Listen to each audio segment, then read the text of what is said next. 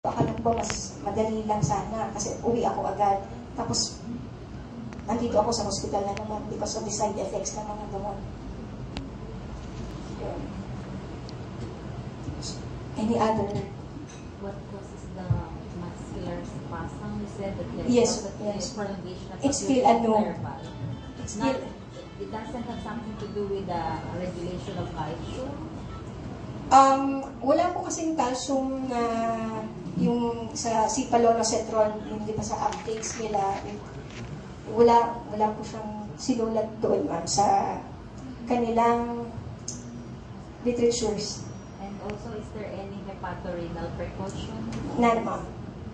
Kaya pinopromote nila kasi this is the safest that we can give to these patients. I'm not sure lang if I missed it, but covered ba yung yung OB-GYN patients covered ba dito sa protocol? So, OB, no. Yung risk factor. So we can give them di ba sa mga kung yung sa obstetric patients natin, what we do give is the promethazine with the nalmefene IM. Okay. So may coverage na siya doon, but si palonocetrol wala pa kasi silang studies with regards to obstetric patients, but gynecologic patients meron. Yung scoring natin before, earlier, kasali sila doon, right? Yes. So meaning parang automatically, more or less, they are already higher risk. Yes. Of having post-operative nausea and vomiting. But we cannot give lang palonocetrol. Tama? Yes. Wala siya sa kanila. It's off-label use. But it's now upon the discretion of the anesthesiologist if you want to give it. So wala naman kasing study silang maibibigay na pwede siya. So not at all. Unethical din naman kasi kung mag-study sila na for OB patients, all of OB. So wala. I haven't given one sa OB patient. So is it sure to say na when we have obstetric patients, we should give prophylaxis? Stick to yung mga natutunan natin itong unang panahon. So what we usually give, the diphenhydramine or the promethazine. Yun, that's the safest kasi. Na by time or through time, alam natin walang mangyayari sa patient natin. So this, unless you are a very brave soul, kung nagbigay ka doon, you can tell us. Pwede naman kasi na magbigay ka ng anecdotal mo. You can give it sa Mundi Pharma. Bigay mo sa kanila na, ito yung mga naging report. Yes, you can report it. Kahit na walang mga kakaibang nangyari sa patient mo, you can still give it to them. Para meron din silang studies nila. Pero so far, wala. Some more questions from the pediatric group. Do you have any clarifications, inquiries? Wala din siya sa pedia. Doctora, how about if what you discussed was related with post-operative? Yes, sir. Opo. How about in cases where it is not related to post-op, pero suka ng suka, may role ba yan?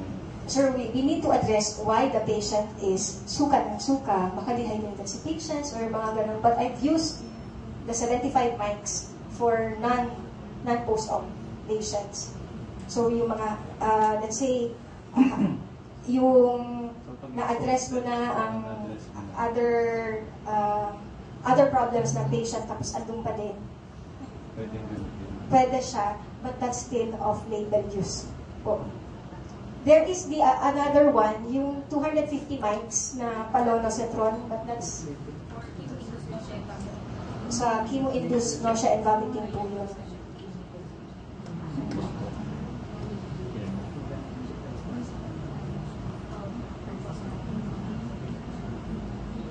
Wala pa silang study, sir, with regards to non-post-op patients. Siguro kung ang approved din kasi na indication is for prevention of post-op nausea. Yun yung kaya yun yung pinaglalaban din. yun yung hina-highlight ko. Kahit na siya. Tapos mga HMOs. Kahit first trimester na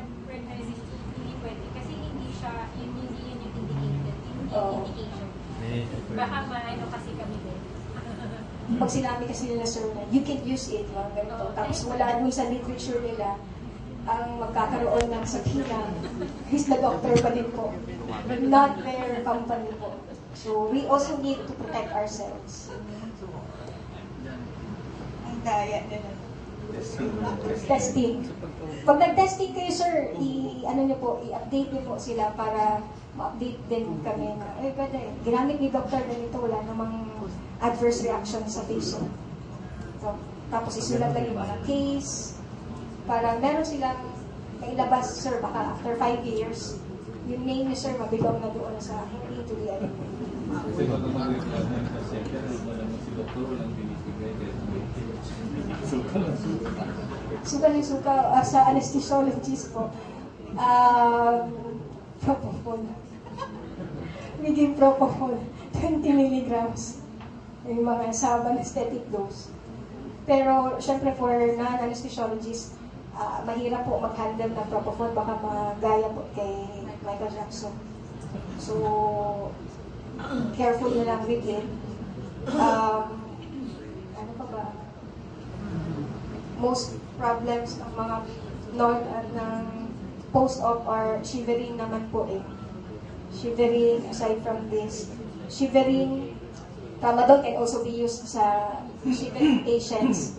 Tapos, aside from the tramadol, pwede pong bigyan ng pethidine.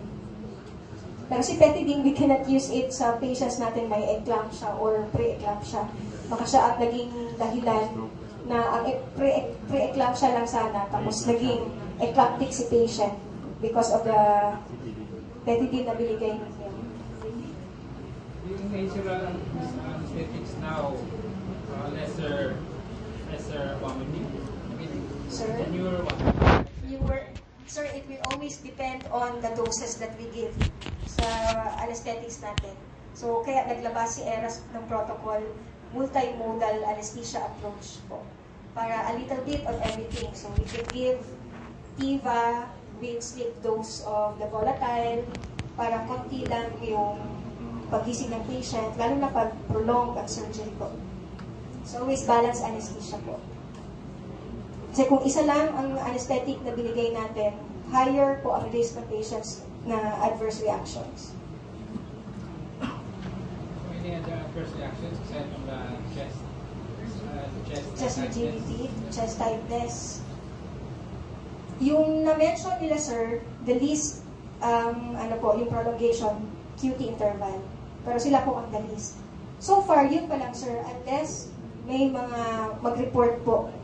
Kasi since Panono is still bago, 2014, bagong-bago pa po sila, sir. I think yung chest tightness, kung mabigay mo lang at least. Sir. If I heard it right, yung chest tightness, usually mag-happen na yun if binigay mo ng mabilis. Yes, sir. Pero kung, yun nga, pero kung, mostly pag anesthesia, we always do titration eh. Patanda.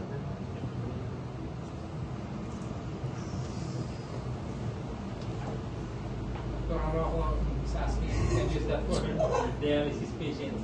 Yes, sir. Apo. In dialysis patients, we can use it naman po. We don't need to adjust the dose for them po. So, sa dialysis patients, we can also use the NSAID, sir. Hindi na Diba, daw bawal makabayad ang sa NSAIDs for dialysis mo, NSAIDs. But if the patient is on dialysis, nalilinis naman po kasi siya. So, yun yung dictum po doon. Some more questions? Okay, so may I request our President, Dr. Jose Ferrante Solano, to give the certificate of appreciation to Dr. Jessie Jane L. Paco in grateful appreciation for sharing her expertise and knowledge as resource speaker during the roundtable discussion entitled "A Step to Support Recovery of Post-Operative Patients Through Post-Operative Nausea and Vomiting" on September 27, 2019 at the FB Hotel, Coronadal City, South Cotabato. Signed, Dr. Jose Ferrante Solano. May also request Dr. Janet Celis to award the token of appreciation to Dr. Paco. Anesthesiologist po yata, Dr. Support.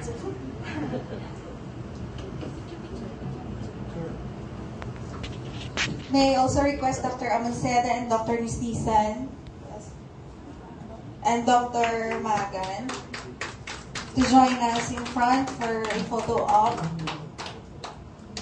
with Dr. Paco, please. Bill ba ko ani?